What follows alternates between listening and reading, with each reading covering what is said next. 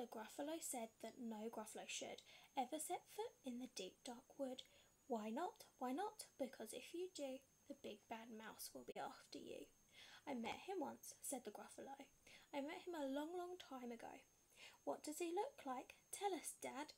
Is he terribly big and terribly bad? I can't quite remember, the Gruffalo said. Then he thought for a minute and scratched his head. The big bad mouse is terribly strong, and his scaly tail is terribly long. His eyes are like pools of terrible fire, and his terrible whiskers are tougher than wire. One snowy night when the Gruffalo snored, the Gruffalo child was feeling bored.